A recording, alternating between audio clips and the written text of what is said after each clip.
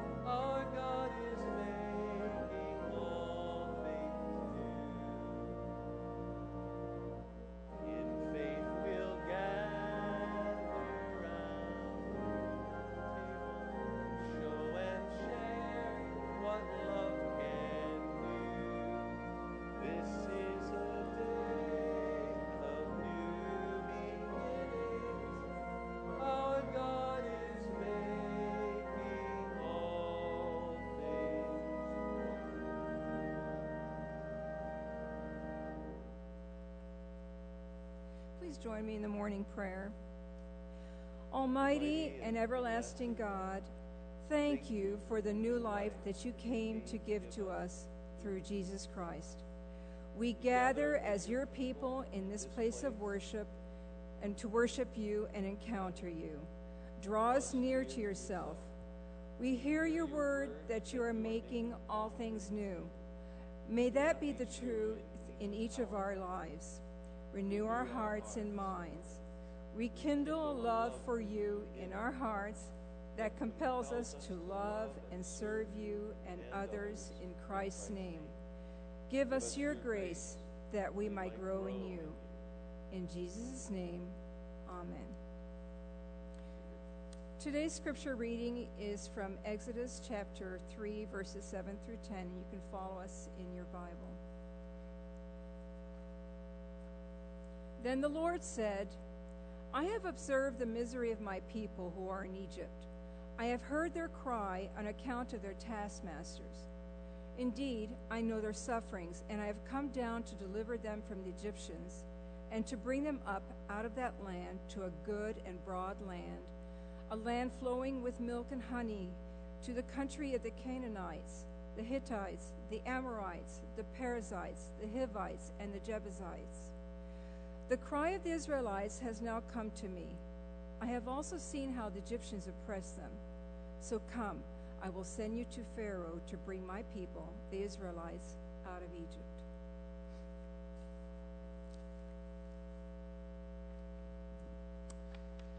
Well, again, I want to welcome you this morning to worship, and I'm really glad that you're here. My name's Bob Swickard, the pastor.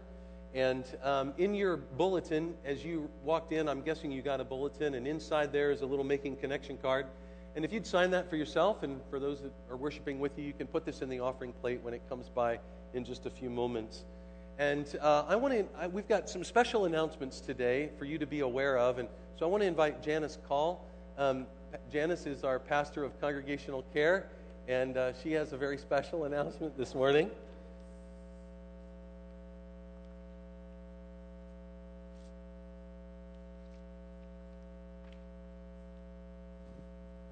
Good morning. There are two announcements that I'd like to make, and they both deal with something that's going on this Saturday here at the church. The first is at 10 o'clock. Those of you that are a part of the basket ministry are asked to be here, and we're going to get our baskets made and ready for being dedicated this next Sunday, and then we'll take them around to the people who will be the recipients of those. So if you're a basket person, or if you would like to be and help us, it doesn't take us very long to fill those baskets and get them ready for delivery and get them to put where they need to be for dedication. But that's at 10 o'clock, and that will be in the parlor. And then at 10:30, we are going to teach anyone who would like to come and make of themselves a new wardrobe of clothing and other things to meet us at 10:30. It's in, I believe it's room 113.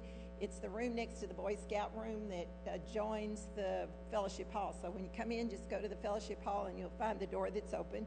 And there are some people there that are going to teach us to crochet. Now, we're not diving for pearls yet. We're not doing knits and pearls, but we are crocheting. You do not need to bring anything except yourself, and let us know that you're coming so that we have plenty of yarn. We just have tons of yarn. And we want to be sure that we have enough crochet hooks to give to you to do them.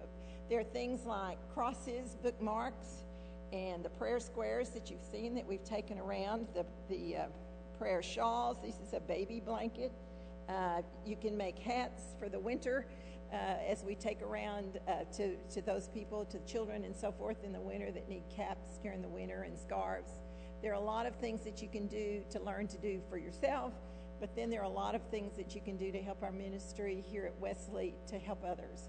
And if you're like me and you learned from your aunt when you're 6 or 7 years old to crochet, then it's been a long time since I was 6 or 7, and the time has changed, and it's probably a lot easier to do, I'm sure, than it was when I was that age. But I have a hard time remembering exactly when I can knit, I can crochet on, and then I can get the first row, and then I'm not real sure when you get the next row, whether you put through one or two. Those of you crochet know what I'm talking about. But if you want to learn to crochet, we have some people who are going to be willing to teach you, and you can make all kinds of things. We would love to have you a part. Like I say, you don't need to bring anything but yourselves. If you would sign your name, though, that you're interested in coming, we already have some people who have signed up. Plus, I think some have signed up this morning, but we want to be sure that we have enough crochet hooks. So if you're interested in coming, please come and meet us this Saturday at 10:30. And I thank you for this time to show off my Easter garb. Perfect. Thanks, Janice. Also, I hope that you'll look through your announcement sheets in your bulletin because there are many things that are going on. There's some new opportunities coming up, opportunities to grow in study, opportunities to serve, and we hope that you'll look through that. Also, before our last announcement, I just wanted to remind everyone, how many of you have taken the survey so far? If you've taken the survey, okay. If you haven't taken the survey yet, hopefully many of you received a link from Rosalie Addison in the church office that had that link in it. You can take the survey that way.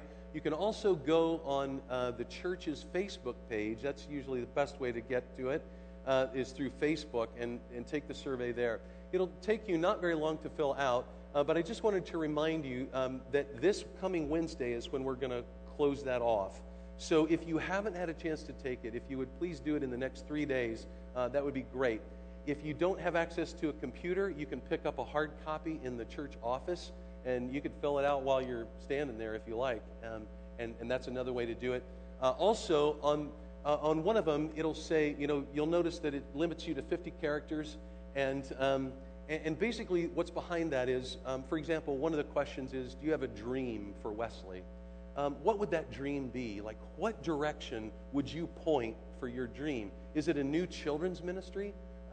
Then new children's ministry. Is it reaching the poor? Then write reaching the poor. Is it new music or new worship or whatever it is?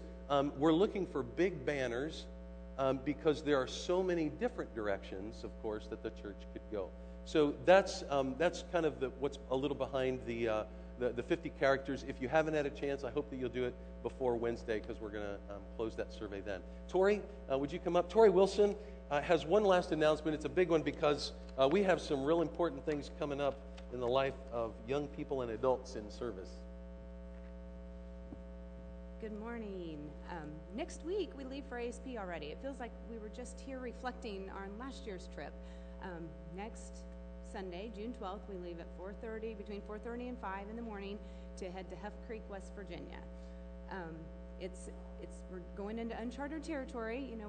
We've been very comfortable in Kentucky, and when we talked with ASP this year, they said, we really need people in West Virginia, and I said, well, but we really like Kentucky, and they said, well, we really, really need people in West Virginia, and so we're going to West Virginia, and I feel like God led us there for a number of reasons. One, it is out of our comfort zone, and as we all know, God puts us there sometimes whenever, and He's going to go with us. Two, ASP used to be in the community in Huff Creek, and they haven't been there for 10 years, and so we are the first ASP crew to be back in that area in 10 years.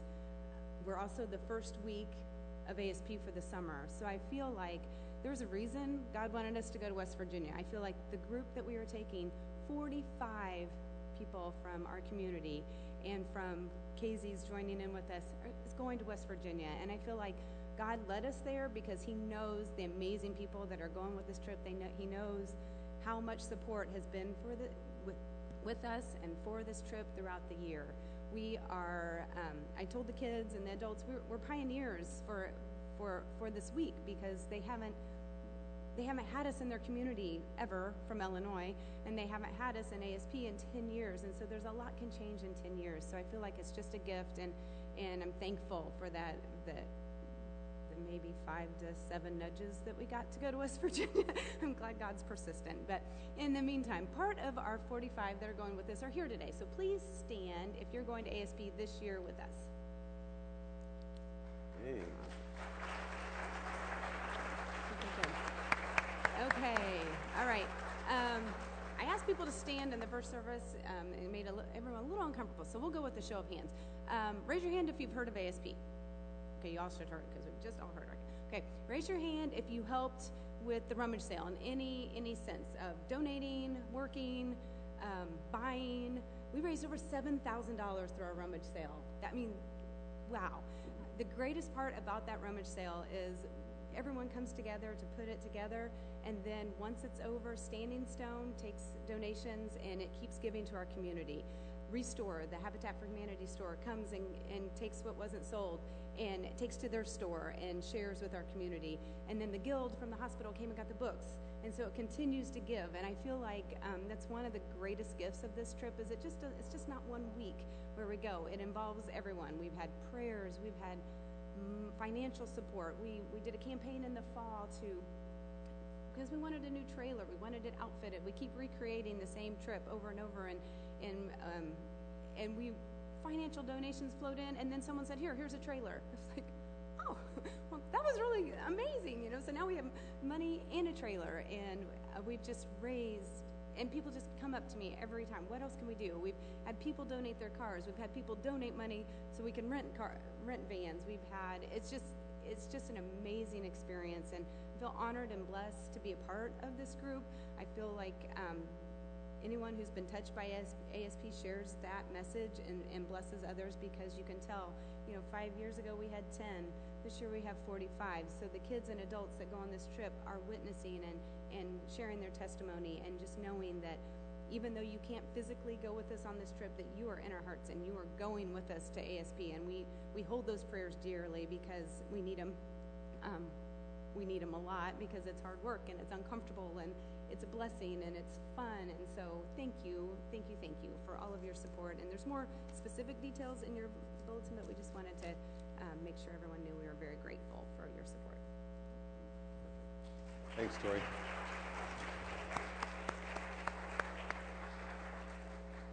Well, before we go on, let's just take a few moments to pray. Oh, with one more announcement.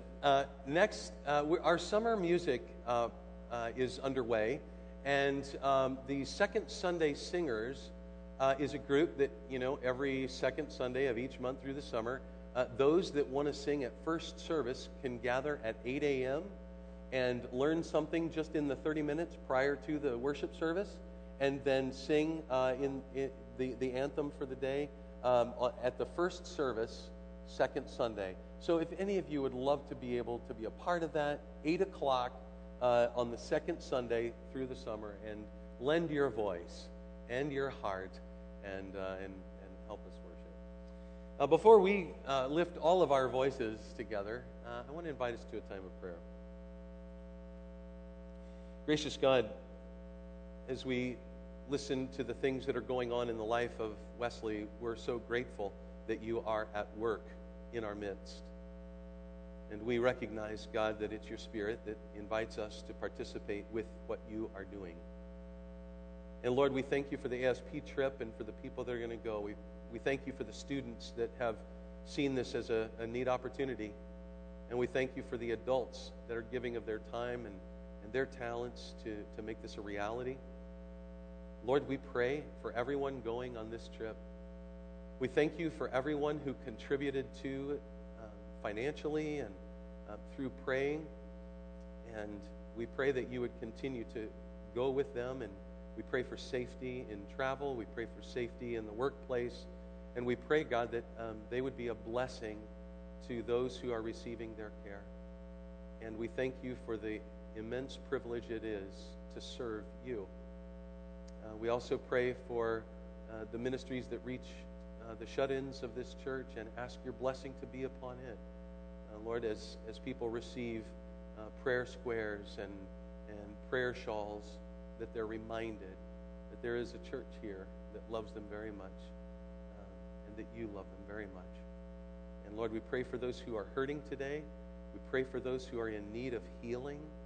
God, that you would stretch out your healing arm over each one and restore health. And we pray all this in the strong name of our risen Savior, Jesus. Amen. Now, we're going to try something a little different today. We're not having a children's moment per se, but Children's Church is still going to be happening. But we're going to sing 3 choruses kind of back to back, just as a way of worshiping the God who is here. So on the last time, it'll be Majesty. On Majesty, if the children that want to go to Children's Church, they can follow Cindy Ebinger out, and they'll go to Children's Church as normal. But can we just sing and worship?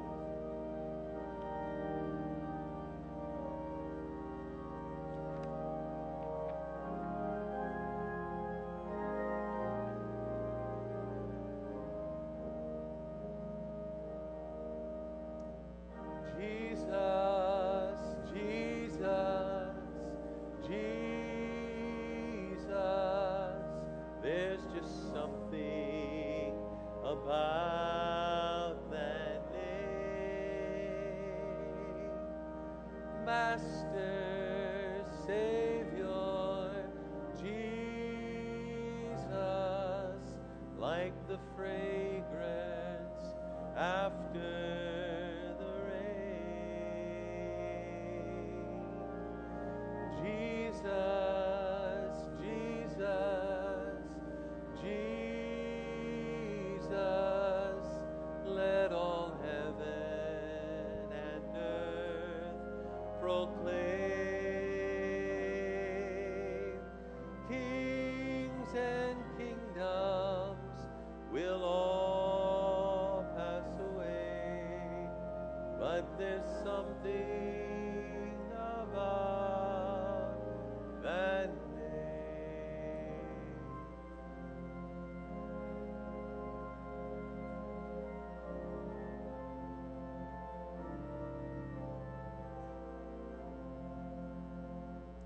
His name is wonderful.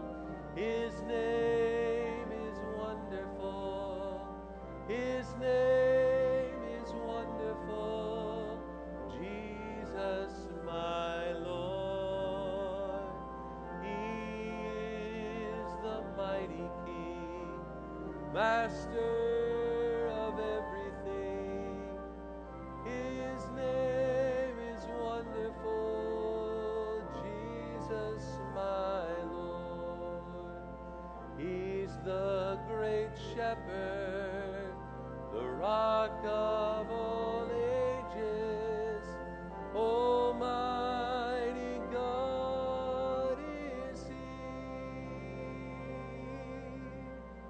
Bow down before Him, love and adore Him. His name is wonderful, Jesus, my Lord.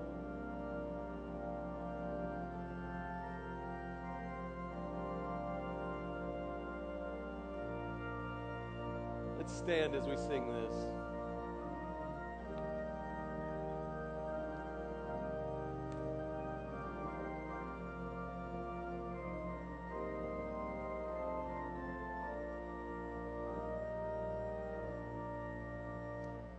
Majesty, worship His majesty. Unto Jesus be all glory, honor, and praise. Majesty, kingdom, authority flows from His throne unto His own, His anthem raise. So exalt, lift up on high the name of Jesus. Magnify, come glorify Christ Jesus the King. Majesty, worship His majesty. Jesus who died, now glorified, King of all kings.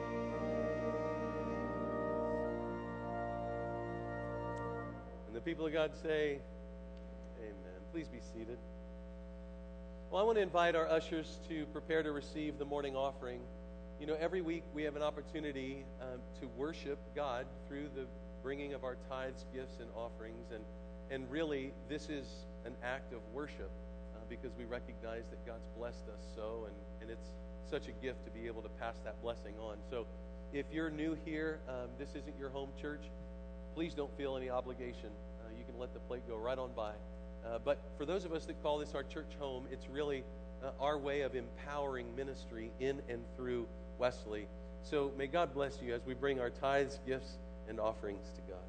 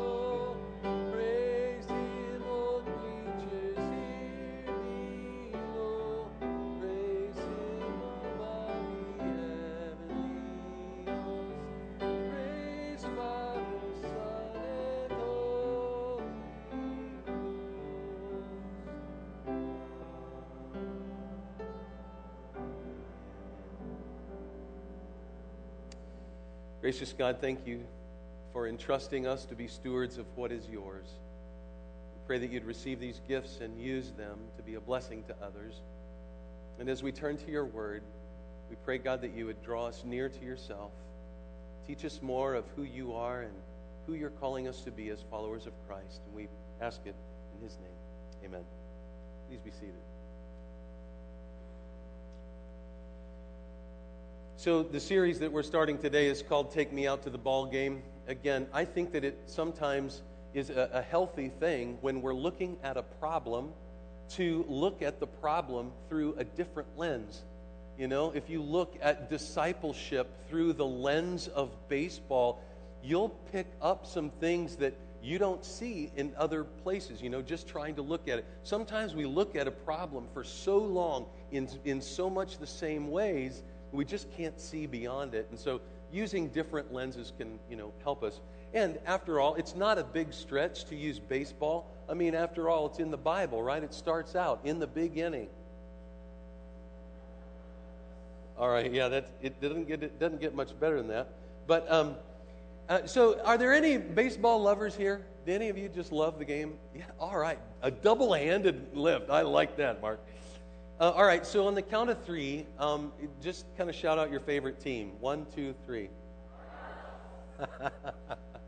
Why did I know that it was going to be those? Yeah. Quite a few. Any others? Red Sox. Oh, okay. Well, more than a few baseball fans here today. And summer is a good time for baseball, right? I mean, we're just kind of kicking it in and starting to watch the games, starting to go to the games. And summer is just kind of a relaxing time. And sometimes we have the ability to take in a baseball game. In 1999, baseball lost an interesting player. His name was Eddie Stanky. Do any of you know this name? Eddie Stanky? A few of you do. You may not. I wasn't super familiar with Eddie Stanky's history, but according to Time magazine, Eddie Stanky was a pugnacious, pennant-winning second baseman. Pugnacious, I mean, he was just kind of in-your-face, go-getter, that kind of guy. His nickname was the Brat. He battled his way through 11 seasons. He played for the Cubs, for the Brooklyn Dodgers, the Boston Braves, the New York Giants, and the Cardinals. And here's what's interesting about Eddie Stanky. Branch Rickey, the Dodgers general manager, said of Stanky, he said, "This guy can't run, he can't hit, and he can't even throw. But if there's a way to beat the other team, he'll find it." Now, isn't this kind of an interesting statement to make about a baseball player? Because, you know, I'm no expert on the game, but I'm pretty much guessing that if you can't throw well, and you can't run well, and you can't hit well, those are probably some big three in baseball to be able to pull off. So what was it about Eddie Stanky that made him, such a good player, and why did teams want him? I think what you'll discover is you may have more in common with Eddie Stanky than you may know. But we'll come back to that. For right now, let me just talk for a minute about why this is important, what we're looking at today. Because if you've ever felt like doing something significant for God, but you didn't know what to do or how to do it. Have any of you ever been there? You want to do something that'll make a difference in the kingdom of heaven. You want to do something for God, but you don't really know where to start or how to do it. And if you've ever been there, that's kind of a frustrating feeling. You want to engage. You want to do something. You want to allow God to use you. You just don't know where to start. And if that's you, then I hope you're encouraged by this message today. And another person that might relate to this is if you've ever felt like you had nothing to bring to the table for God to use. Man, I have been there more times than I can count. God, I don't have what it takes to do what you're calling me to do. And if you've ever been there, I hope you're encouraged by what you discover in the scriptures today. And here's why. Because how you see yourself will affect how you give of yourself. Does that make sense? How you see yourself affects how you give of yourself. Story about a little boy, in a sand lot, and he was going through in the backyard, and he had his little ball bat and his ball, and he was all ready to go, And this little guy, people overheard him in the backyard, and he'd say, "I'm the greatest hitter ever." And he took his ball, and he threw it up, and he whiffed, and he missed it, and the ball just dropped right at his feet. And undaunted, he yells, "Strike one!" He calls it on himself. And then he picks up the ball, and he throws it up, and he whiffs again. Ball drops. It's a little bit deflated at this point. Strike two. And he picks up the ball, and he looks at the ball, and he picks up the bat, makes sure that it's all together and doing what it's supposed to do. Spits in his hand. "I'm the greatest batter ever." And he throws the ball up and whiffs again. He goes, "Strike three." But then his countenance changed, and he said, "I'm the greatest pitcher ever." How you see yourself will affect how you give of yourself. And I don't know how you see yourself when it comes to being used by God, but I do know that how we view ourselves affects us greatly. Stephen Dooley Jr. once said, "Whoever wants to do something will find a way. Whoever doesn't will find an excuse." Can you relate to that? Boy, I can. If we want to do something, we'll find a way. But if we don't want to do something, we're pretty good at finding excuses as to all the reasons that we can't do it. And maybe you've been there in church. Maybe you feel like God's calling you to do something, and you can find every excuse in the book as to why you're not the person to pull that off. And if that is you, you're not alone. There's actually a story in Scripture that you heard Maria reading earlier. It's a story of Moses. And this is perhaps a more familiar story of Moses talking to God through a burning bush. But I know that sometimes the stories from Scripture, they can get so familiar that we quickly go, "Oh yeah, I know what that's about," and then we dismiss it and move on. And we miss sometimes some of the finer points of these stories. Do you remember this story? God speaking to Moses, and God says to Moses, "I've heard the cry of my people, and I've seen their misery, and I'm concerned about them, Moses. And so, Moses, I want you to be the one to go to Pharaoh, because I care about what these people of mine are going through." And Moses goes, "Who am I?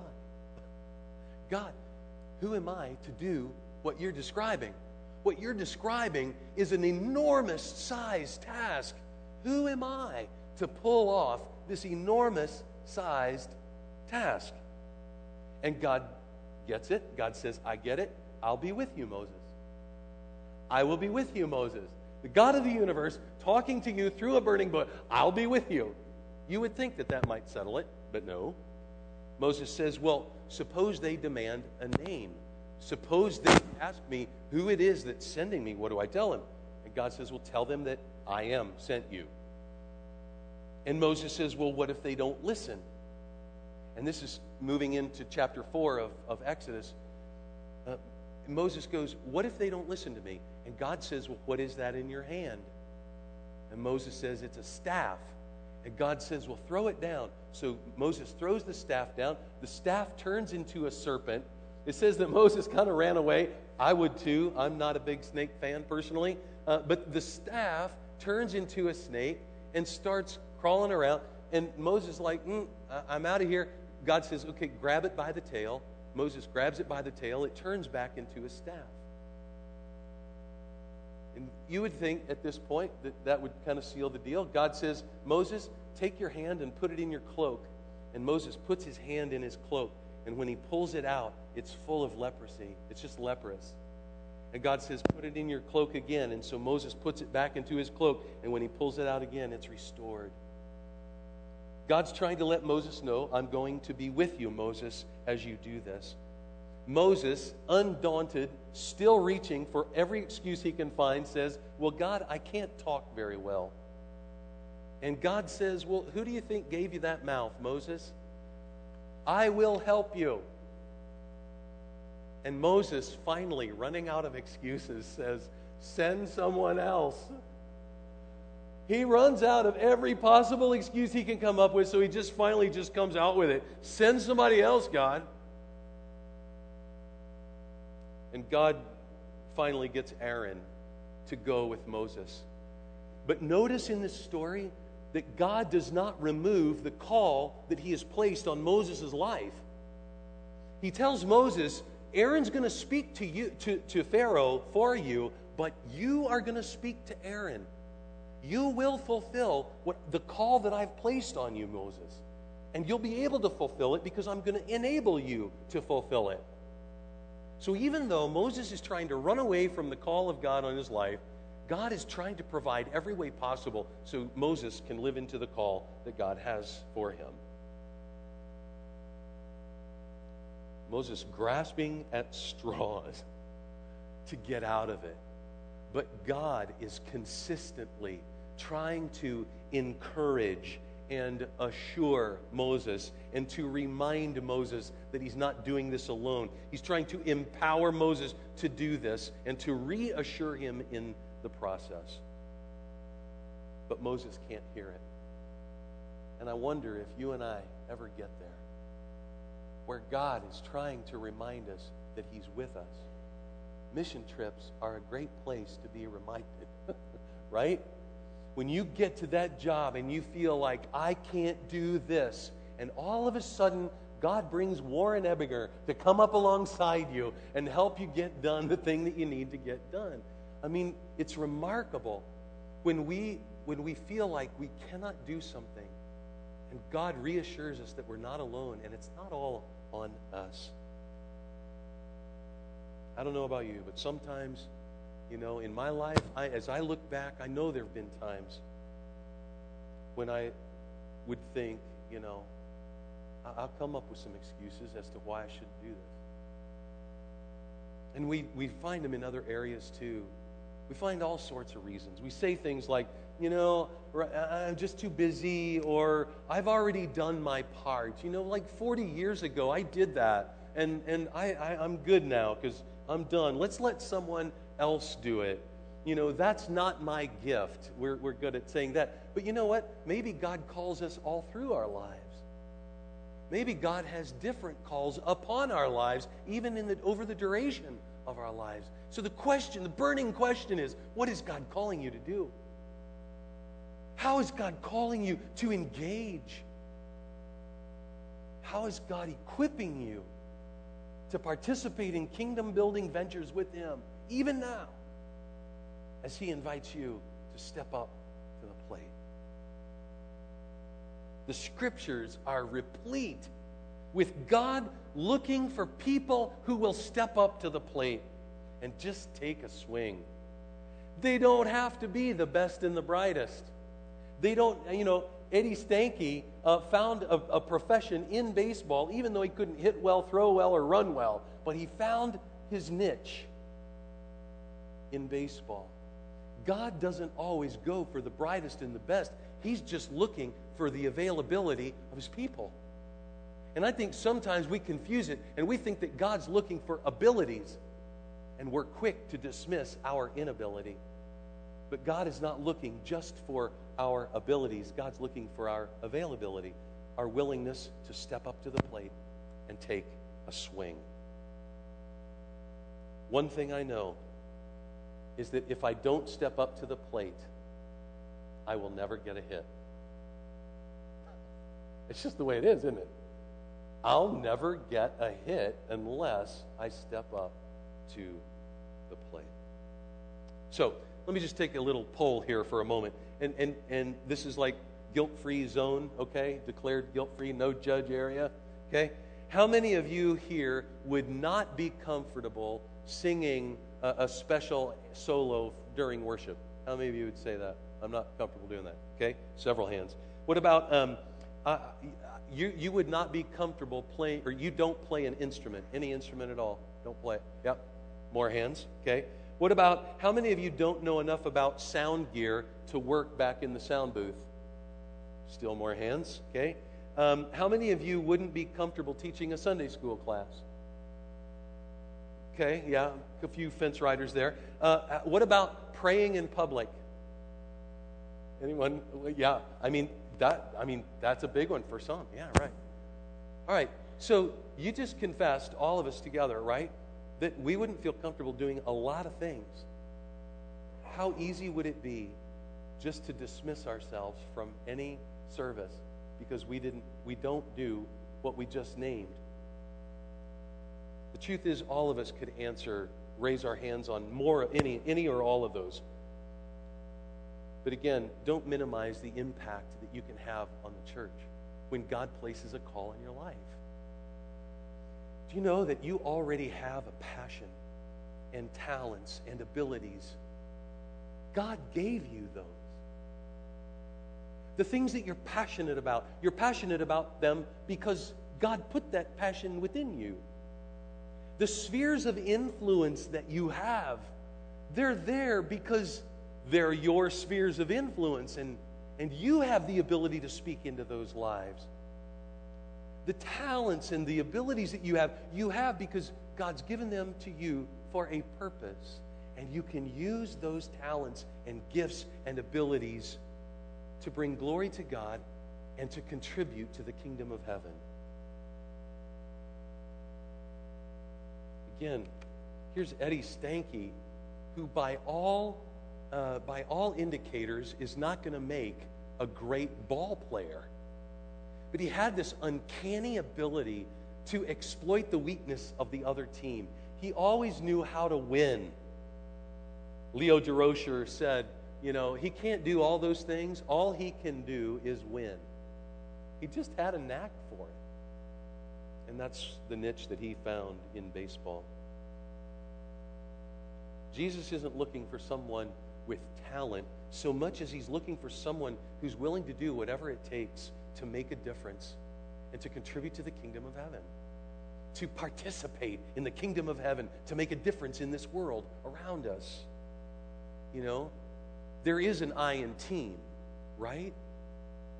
We tell our kids, there's no I in team, there's no I in team. And we drill that into their heads. But there is an I in team, isn't there? For me, this came vivid.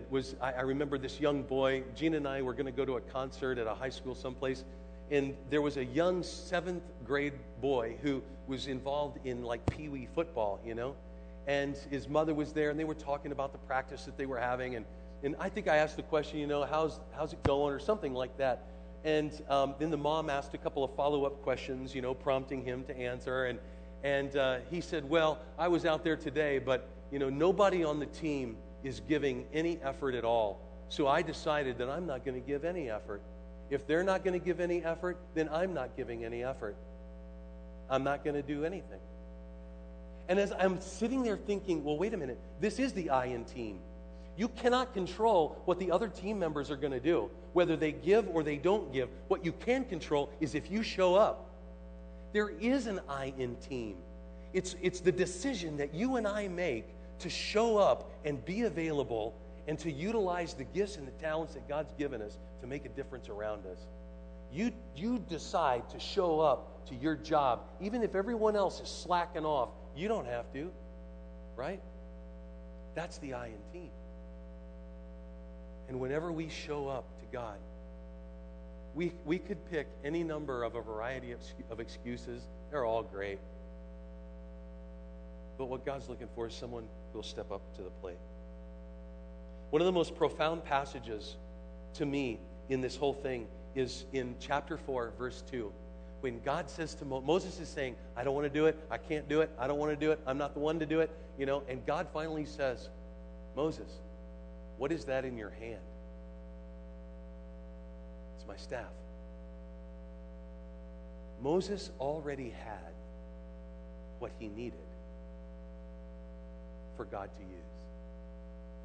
God makes a special point to point out, don't forget the staff, Moses. Moses already had the staff. He already had what he needed to be used by God. And so the inference for us is that you already have what you need to be used by God to make a difference in this world. To love someone indiscriminately. To forgive someone recklessly. To bless someone abundantly. You already have what you need. God's already given it to you.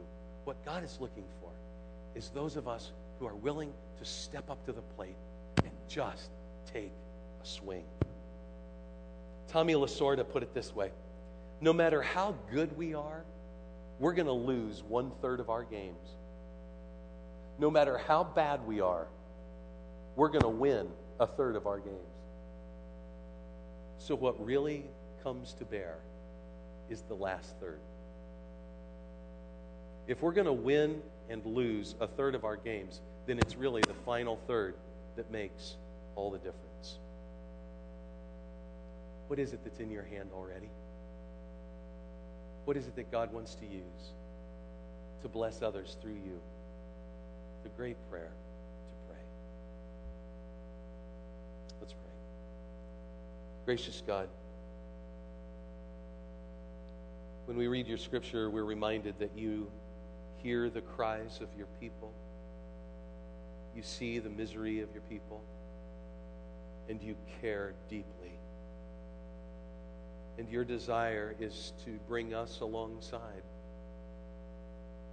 to minister,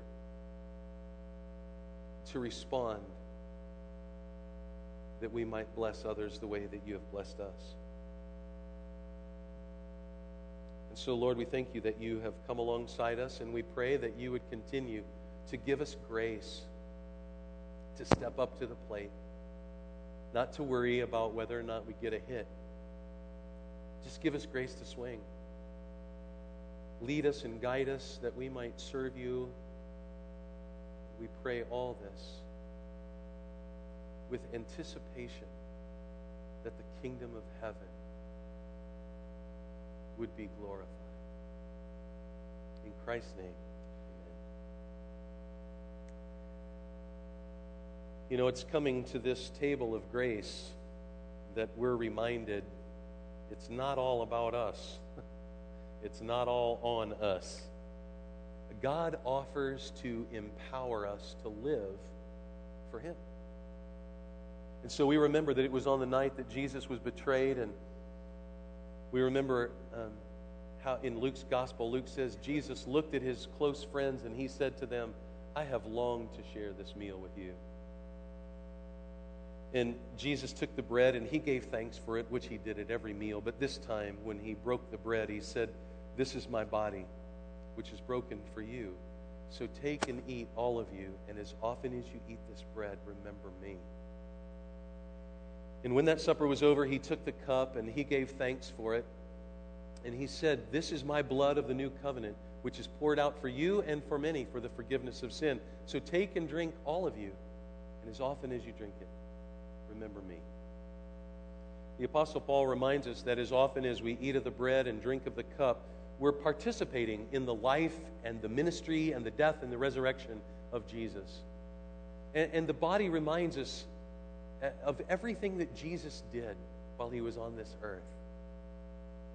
And the cup, the blood, reminds us of the Spirit that filled Jesus to do those acts of love while on this earth. So in essence, when we participate in communion, we're inviting those things to be part of our lives, for God to do a transformational work inside us so that our actions look more like Christ every day.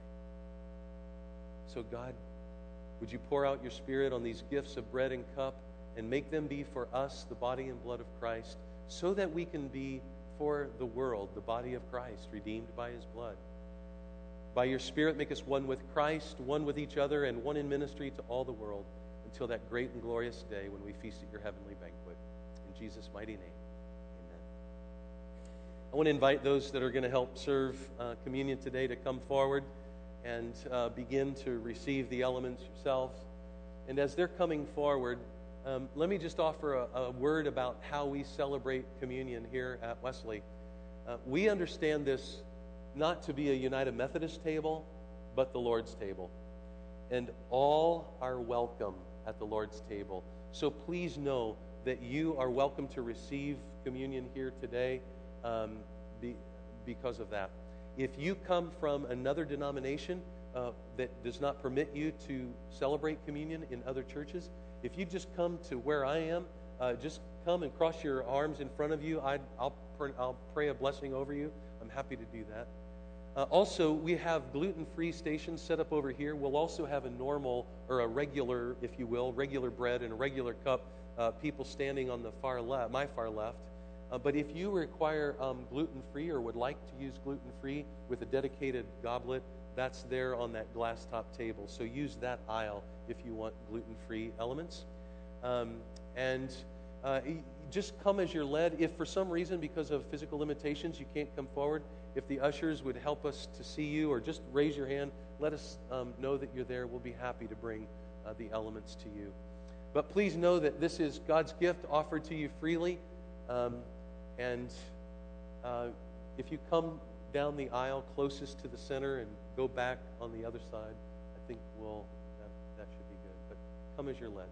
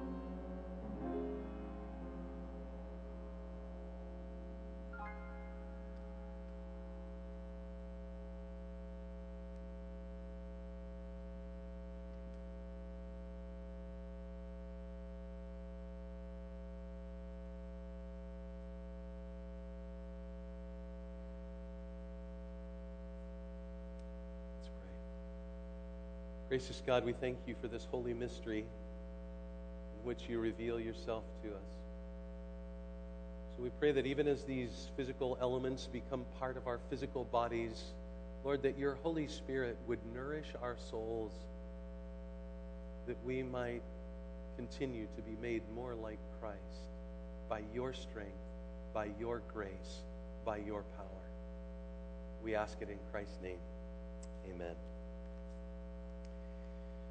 Well, I want to invite you to stand as we close, and as a declaration of our intention to step up to the plate, I thought maybe we'd close by singing, "I Have Decided to Follow Jesus." Would you sing with me?